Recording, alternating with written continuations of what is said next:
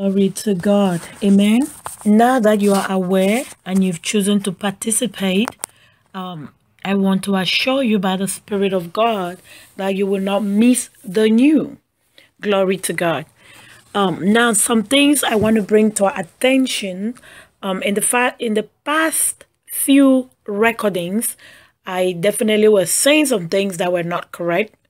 What Daddy is doing is he said, Ima, I'm doing new things. I was like, okay, I have to correct it. Yes, he's not doing a new thing. He's doing new things, meaning his mindset is to do more than one new thing for you, in you, and through you this season. Amen. So I'm correcting that. The title of the word for the month is I do new things, not I am doing a new thing. All right. So thank you for understanding. I had to come and do that correction before we can go ahead with the recording for today. Amen. Yes.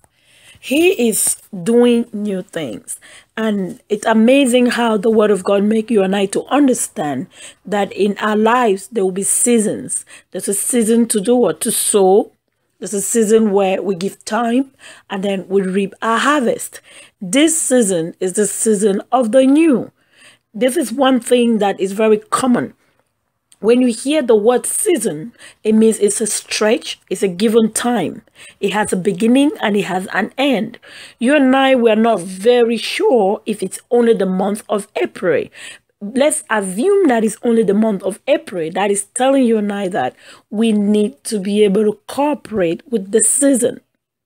It could be April and May. We don't know exactly how long it stretches. We are doing what? Following the Spirit of God. Like the children of Israel will follow the cloud or the pillar of fire. The cloud in the day and the fire in the night. That's how you and I are following the leadership of the Holy Spirit. But this is what I want to bring to our attention this morning. No matter what it is, no matter how long the season of the new stretches, you will only get as much as you do what you are aware and you participate. This morning, the focus is on the fact that it's a season. It will definitely come to an end, that it will be doing some other things after the season of the new. Are you focused? Are you participating? It's not always going to be like this. It's not always going to be an open door where he's doing new things like he's doing at this magnitude. In my personal life, I have seen awesome new things. I've experienced awesome new things this month. And I'm so grateful.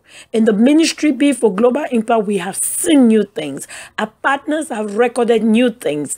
Even in the functioning of the gifts of the Spirit, I have seen a different dimension of the functioning of the gifts of Spirit in our ministry. But this is what I want you to know. Be aware that it's a season and also follow the necessary instructions.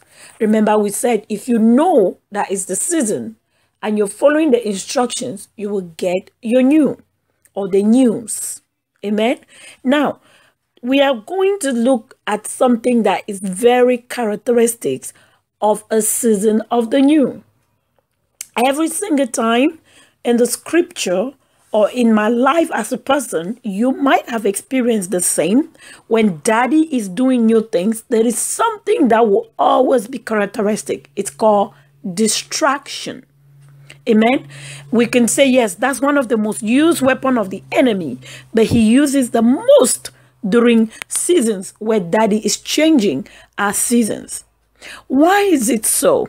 It's because he's aware of the fact that if you don't participate, despite your awareness that it's a new season, you will not get the new. He will always want to show up to distract you. And the most annoying is that sometimes it's so subtle. Before you know it, your season is past. And then you're like, my God, I should have focused. But then your season is over and you're wondering, what else can I do? I'm bringing the alarm this morning. So you let go those distractions. I know there are some things distracting you from focusing on the new. It could be your mindset. It could be a pain. It could be someone. most of the times is close family members. Amen. Or a long-standing problem. Guess what? Don't focus on them. Hebrews said, look away from all that distracts and focus on the Lord. That is my wish for us this morning. That's what Beautiful Global Impact is calling your attention to.